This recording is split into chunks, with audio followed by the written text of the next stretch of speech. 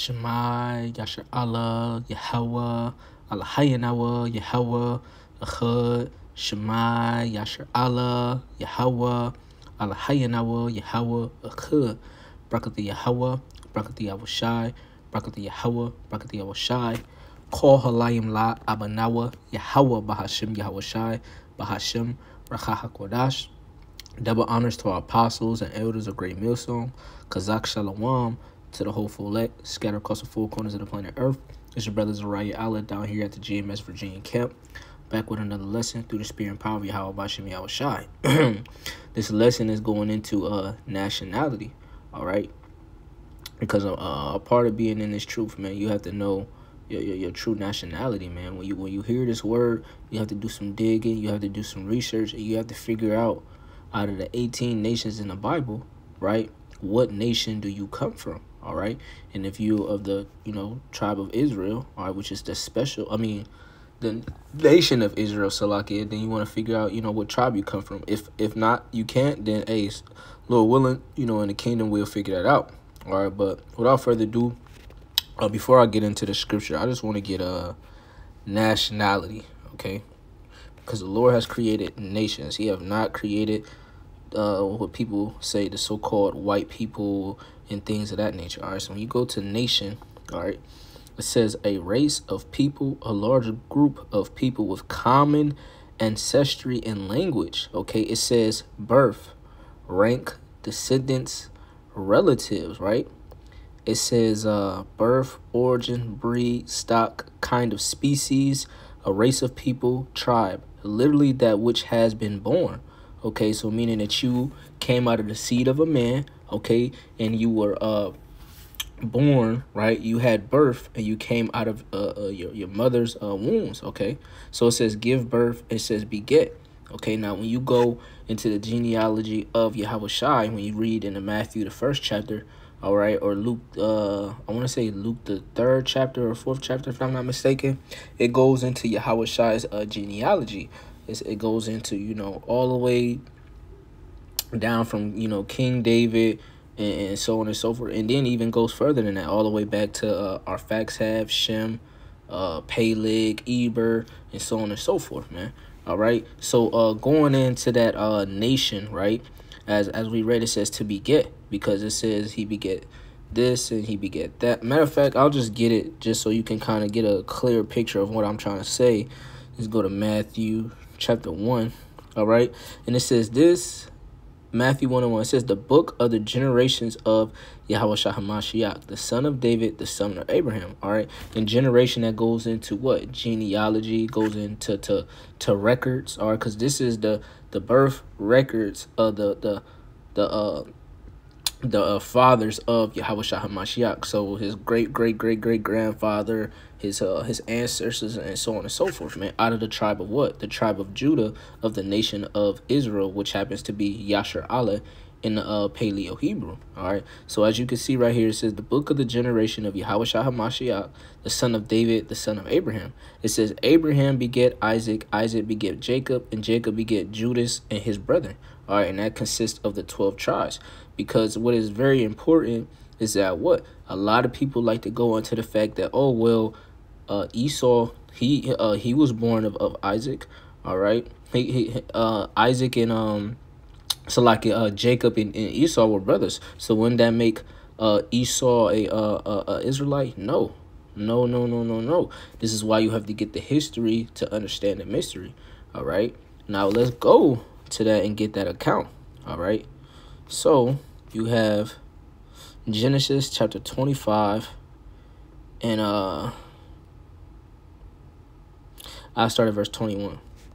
It says, and Isaac entreated the Lord Yahweh for his wife, okay, going into Rebekah, because she was barren, meaning she couldn't have children. And the Lord was entreated of him, and Rebekah, his wife, conceived. Meaning what? That Isaac and Rebekah had sex, and she conceived, okay, meaning she got pregnant, okay, because that seed, the semen was sprung into her, which caused the egg, and fertilizer of the sperm, turning it into a baby, okay. turning into a small little cell, if you will. All right. And it says verse 22, and the children, right, because it was multiple. It says children struggled together within her, and she said, if it be so, why am I thus? And she went to inquire of the Lord, right? Because she was struggling, man. You had two children that was in her body, man. All right, she was having, pregnancy pains, hormones, all those things that the women have today, if not more. All right, verse 23. It says, and the Lord said unto her, two nations, right? We just went into the etymology. What nations means, goes into ancestor, okay, birth, okay, origin, things of that nature, right? It says two nations are in thy womb. Two men of a people shall be separated from thy bowels. All right. So the Lord, okay, this is a certain type of conflict. So the Lord can do what he wants to do. He created two nations, all right, in Rebecca's womb. He created two nations, all right, because he can do that, right? And it says, and the one people shall be stronger than the other people, and the elder shall serve the younger, all right? The stronger people, that's going into Jacob. Because when you see Jake, all right, throughout sports and music, we end up being stronger, better, faster, more talented, because we have that salt, all right? And it says the elder shall serve the younger, because soon they're going to be our slaves, man. All right, in verse 24, it says, and when her days to be delivered were fulfilled, behold, there were twins in her womb. And the first came out red all over like a hairy garment, and they call his name Esau, which means Ishashua, which means wasted away is he. All right, in verse 26, it says, and after that came his brother out, and his hand took hold of Esau's heel, and his name was called Jacob, and Isaac was 80 years old when she bare them. Okay, so going into that, all right, Esau ended up being what? The firstborn. All right. And Jacob came right after Esau, because it said the elder shall serve the younger, meaning Esau is older and Jacob is the youngest. So the blessing and everything like that is going to go to Jacob. All right. Now let's continue on as far as concerning the nations, man. Because now we get the matter of the whole, what Esau and what Jacob was. Okay. And for a better explanation, Esau, all right, is a Hebrew Edomite. Okay, he's an Edomite. Okay, let's get that scripture where it says Esau is Edom. Okay. Genesis 36:1. Now these are the generations of what? Of Esau, who is Edom. Okay, so that lets you know that Esau, all right, is Edom. Okay. The nation of Edom, which happens to be what? The so-called white people, all right? And this is what the so-called white people do, man. These wicked elites, they hide behind their true biblical nationality, and they label themselves as white, as the Ish people. They label themselves as all these other different, meanings, instead of their true nationality, which is Esau, Edom. Okay? So, let's get this next scripture. Okay, and Salaki, Jacob is a Hebrew Israelite, because Hebrew just means tongue. Okay, when you get that word Eber in Genesis, all right, it means Ibar, which means the past. And why was his name Ibar? All right, because he kept the old holy tongue. He kept the old language. Okay, which happens to be what? Hebrew. All right, Ibar, which is Hebrew. All right, but then when you go into Genesis 10, okay, you go into Genesis 10, and what? It goes into the different, the table of nations, if you will. All right, it says, now these are the generations of the sons of Noah, Shem, Ham, and Japheth, and unto them were sons born after the flood. So after the Lord did the flood, all right, saved the 8 souls, okay, Noah had 3 sons, Shem, Ham, and Japheth. And all the people that you see in today's world now come out of these 3 lineages. All right, the nation of Israel comes out of Shem. Okay, Esau, Edom comes out of the line of Shem as well. All right, but like I said before, they are Hebrew Edomites. Okay, because what? The Lord had created 2 nations in Rebecca's womb. All right, so when you go down, right, because it goes into, all the different nations, and it goes into him and so on and so forth, right? Here it is, Genesis 10:25. It says, and unto Eber were born 2 sons, and one was Peleg, for in his days was the earth divided, and his brother's name was Joktan. Okay, and like I said before, matter of fact, we'll get that. Hold on, that's Acts 20. I gotta remember that scripture. Salakia.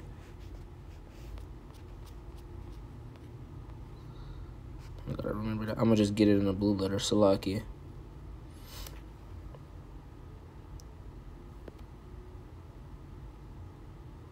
All right, Genesis 10. Genesis 10, verse 25. All right, it says, and unto Eber were born 2 sons. Now you go into that word Eber, right? The Hebrew word is what? Ibar, right? So it says the region beyond, right? It says the name of 2 patriarchs and 4 Israelites, right? Let's see if I can get the root. It says region beyond. So region, let's look at the word region. Okay, not definition, I want beyond.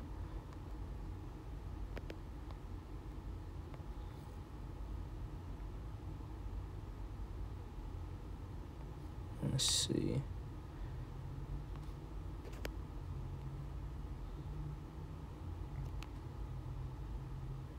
Okay, so beyond. So when you think of something beyond, you think of something in the past. It says the beyond, the noun, especially in reference to life after death, message from beyond. Okay, so beyond generations, all right, Eber kept the language. All right, the language of what? Of Hebrew, the Lashon Kodash, all right, because Adam, he spoke the Lashon Kodash when he named the animals that you see walking on the earth. All right, now let's get this word Peleg, because I believe Peleg goes into something as well, if I'm not mistaken. Division, okay, so it says Pelag. It says division, son of Eber, brother of Joktan, right? So it says, and unto Eber were born 2 sons. The name of one was Peleg, for in his days was the earth divided, and his brother's name was Joktan. All right, so now that you have Peleg and Joktan, right, that is a representation of what? Of division, how the Lord is only dealing with one particular seed line, and he's going to deal with Peleg, okay, instead of Joktan. All right, because right here it goes into, Joktan and Ophir and so on and so forth, right? And then it goes into what? Verse 31, these are the sons of Shem, after their families, after their tongues, and after their lands, and after their nations. Okay? And it says, and these are the families of the sons of Noah, and after their generation, and their nations. And by these were the nations divided in the earth after the flood. All right? Because the Lord wanted a division, because he wanted to pull a special people unto himself. All right? Now, I believe it goes into the next chapter, how it goes into Peleg. Let's see. Yeah, because this goes into the tower, how the Lord confounded everyone that was speaking Hebrew and turned them into their own, language and the things that they were speaking. All right. Let's see. Okay, so it goes into these are the generations of Shem, verse 10. Goes into Shem, goes in Arphaxad 2 years after the flood. All right, and then let me see if I can find Eber. Okay, here goes Eber, right? And then it goes into what? Peleg, right? So it says Genesis 11:16. It says that Eber lived 40 and 30 years and begat Peleg, and Eber lived after he begat Peleg 430 years and begat sons and daughters. And Peleg lived 30 years and begat Ru. So it goes down into Peleg's lineage, all right? So going down into Peleg, goes into Nahor, Terah, and then what? You have Terah going into what? Abram, all right? Which his name was later going into Abraham, which means a father of many nations, okay? Because I believe Abram means exalted father. Let me see. Abram. Yeah, so Khan, so Abram, right? Because Abba is father, and Rum, okay, is Quam is rise, but Ram together is exalted. So you got Abram, which means exalted father. All right. And later his name was changed to what? Abraham, which means father of many nations. Okay. Because what nation or did the Lord choose out of Abraham's sons? Because I believe Abraham had 8 sons. Okay, he had Ishmael. All right, he had Isaac, and he had, those other sons. But what seed line did the Lord choose? Because the Lord always deals with a division in a specific nation. All right, and he ended up dealing with what? Isaac. And that's why when you see the scriptures, it says Abraham, Isaac, and Jacob. All right, now I want to get, the quick little point in Acts, the 17th chapter. All right, so this is Acts chapter 17 and verse 26. It says, actually, I started verse 25. It says, neither is worship with men's hands as though he needed anything, seeing he giveth to life, to all life, breath, in all things. All right, who's the creator of all things? Yahweh. All right, he gave life, man. All right, he created Yahweh Shai and the angels, and then Yahweh Shai, did the rest of the work. All right, the Heavenly Father gave him the blueprint.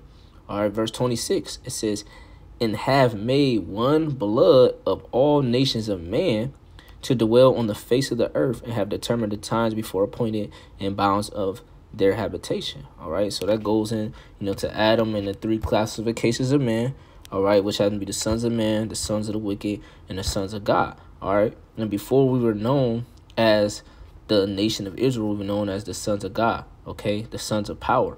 But now we're known as what? The princes of power, because when you break down the word Israel, okay, Yasher Allah, Yah as in he, Shar as in prince, Allah as in power.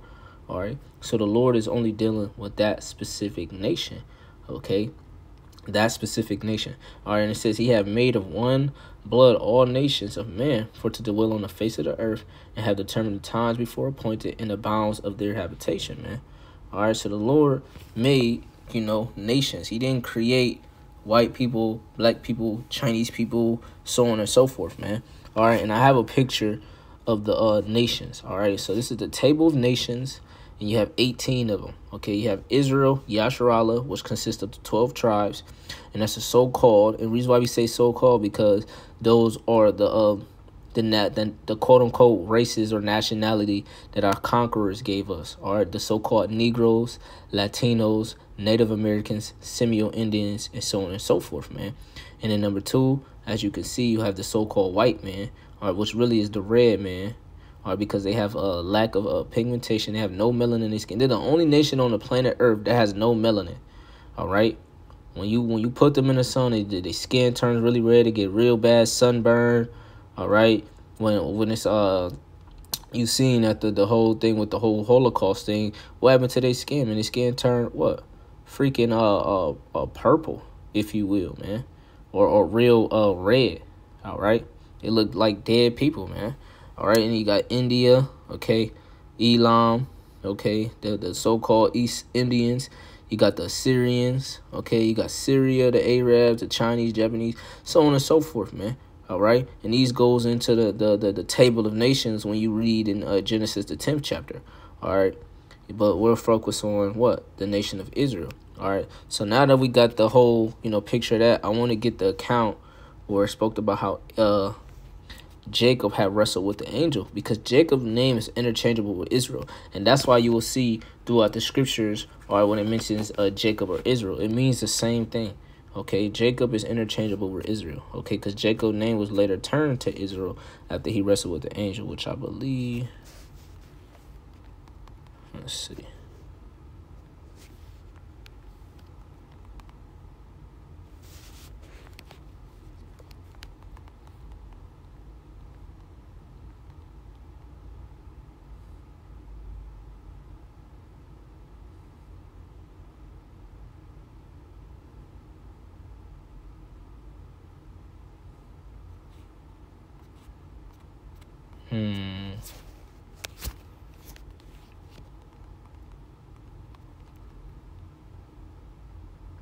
Okay, Genesis 35. All right.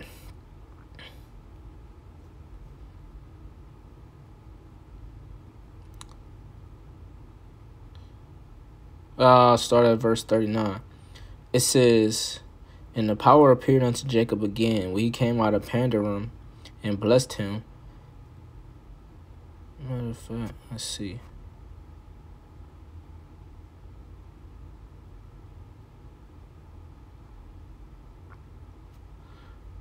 Okay, Kyle. It says, "And Yahweh appeared unto Jacob again, and when he came out of Padanaram and blessed him, the power said unto him, Thy name is Jacob, thy name shall not be called any more Jacob, but Israel shall be thy name. And he called his name Israel." Okay, Kyle. That's not the one I wanted, Salakia. It's another one. Let's see. Salakia, bear with me.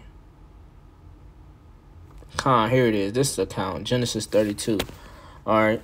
And this is the account when Jacob was wrestling with the angel. All right.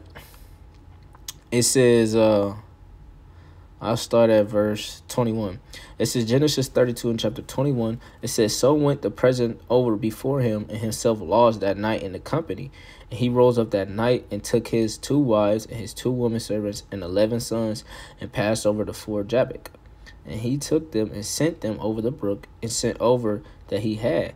And Jacob was left alone. There wrestled a man with him unto the breaking of the day," man. So this was going on, I want to say, between the 3rd and 4th watch.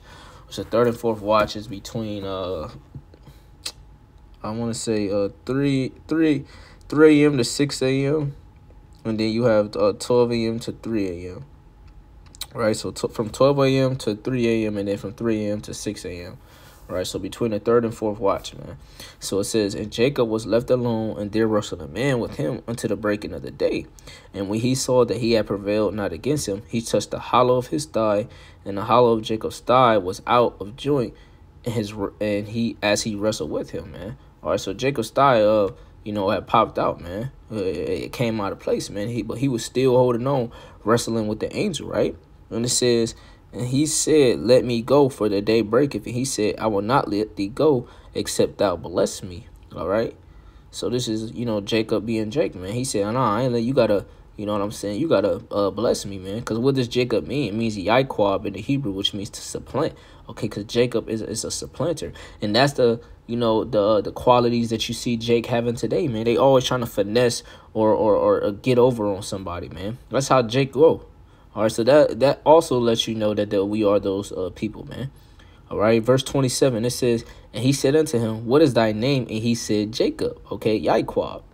In verse 28, it says, "He said, Thy name shall be called no more Jacob, but Israel, for as a prince hast thou power with Yahweh and with men, and has prevailed." All right, so it even breaks down the name, man. It says, "For a prince has thou power." All right, so Jacob, okay, being the patriarch, or of the 12 tribes of Israel, okay, his name was later changed to what? To Israel, Yashar Allah, Prince has thou power, okay, the princes of power. All right, that's what Israel means, the princes of power. Okay, so the Lord dealt with this particular seed line, and just to back that up, and this all started from the beginning, man. All you have to do is go to Deuteronomy, the 32nd chapter. Okay. In verse 7, it says, "Remember the days of old, consider the years of many generations," meaning many different genealogies, different other nations, and so on and so forth, man. It says, "Ask thy father, and he will show thee thy elders, and they will tell thee." Okay, your elders. Okay, the people that were, born before you, their generation, our generation, so on and so forth, man. Verse 8, "When the Most High, right, Yahweh, divided to the nations their inheritance," man. So the Lord gave, these other nations their own inheritance, their own language, their own customs and mannerisms and things of that nature, their own false gods. All right, but we all know there's only one true God, all right, which is the Most High, Yahweh, all right, and his son, Yahweh Shai, man. All right, so it says, when the Most High divided to the nations their inheritance, when he separated what? The sons of Adam, man. So this all goes back to Adam. Okay, when I mentioned the 3 classifications of man. Okay, the sons of Adam. All right, when he separated the sons of Adam, he set the bounds of the people according to the number of the children of Israel. Because like I mentioned earlier, okay, at the time of the Garden of Eden, all right, when we were known as the sons of Adam, we were known as what? The sons of God, okay, the sons of power, all right. But then, after all the, the wickedness, and we fell from our first state, all right, which happens, us going into from immortality to mortality, all right, after we went off and, started dealing with the other gods and not serving Yahweh, that's when you had what? You had the whole flood, and you had Sodom and Gomorrah, and all these different accounts where the Lord destroyed the people, man. All right, but then what? He brought Abraham on the scene, then he brought Isaac, and then he brought Jacob, okay, to give us back that inheritance, those promises, right, so we can go back to our land. All right, and we fell from that as well, and this is why you have us here in captivity again. In what? America, man. So throughout all, history, all going back to Adam, man, we failed as a nation, man. And now we're trying to, get back, to that power that we once had, man, going back to that immortality, all right? Because soon these laws, statutes, commandments are going to be written in our inward parts, and we're not going to sin, meaning we're not going to die, okay? Because the wages of sin is what? Death. All right, so verse 8, I'll read it again. It says, when the Most High divided to the nations their inheritance, when he separated the sons of Adam, he set the bounds of the people according to the number of children of Israel. All right, so what is bounds? Bounds is something like a boundary. Okay, so when you set a boundary, meaning someone can't, cross that certain type of bound. All right, so the Lord set a boundary between us and these other nations, man. All right, the Lord made us holy and a special people, according to Deuteronomy 7:6, a special people unto himself, all right, to make us holy. And what made us holy? The law, statute, commandments. What differentiated us from the other nation? The law, statute, commandments, and us serving the Most High God, Yahweh, Bahashim, Yahushai, man. All right, so the Lord is only dealing with nations. The Lord is not dealing with the so-called white people. And the Lord created nations, and the only nation specific of who he is dealing with is the nation of Israel. And he ain't even dealing with all of Israel. He only dealing with the elect. Okay, so it's all about the elect. But this is just a quick edification, to prove, all right, that it doesn't matter, okay, what these damn devils say, man. We understand what nation, what stock that we come from. We know who our ancestors are. We know who our forefathers are, man, according to the scriptures, man. We know our biblical nationality, and we're proclaiming it. And we teaching our people and letting them know, man, you come from a beautiful stock, man. Yashar Allah. All right. So with that, Lord willing, this lesson was edifying to the hopeful elect scattered across the four corners of planet Earth. I'm going to give all praise, honor, and glory to Yahweh, Bahashim, Yahushai, Bahashim, Rakha HaKodash, and double honors to our apostles and elders of Great Millstone, and Kazak Shalom to the hopeful elect. Kwam Yasharallah and Shalom.